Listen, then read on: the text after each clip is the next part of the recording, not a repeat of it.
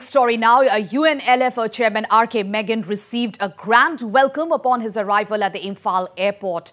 And Meghen, alias Sanayama, has returned to the state after 44 long years.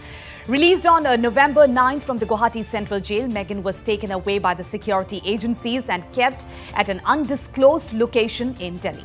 17 days later, Meghen along with his son and lawyer have been allowed to return to Manipur.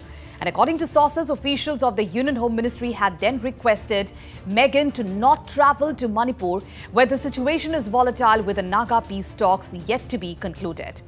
And talking to media persons upon his arrival, Meghen said he was happy to return to the state. Meghen added that he was treated very well in Delhi during his 17-day stay there. The UNLF chief refused to make any comments on the peace negotiations. After 45 years of gap, you are landing here. So how you feel, sir? You are coming after 44 years long gap, sir? I feel overwhelmed. The love and trust the people of Manipur repose in me. I always have held it. I will uphold it in future also. I was treated very well. I was rather a guest. I have always maintained that in the jail also many people came from many agencies. I have always told them that I am in the jail, so I am not in a position to talk about negotiations.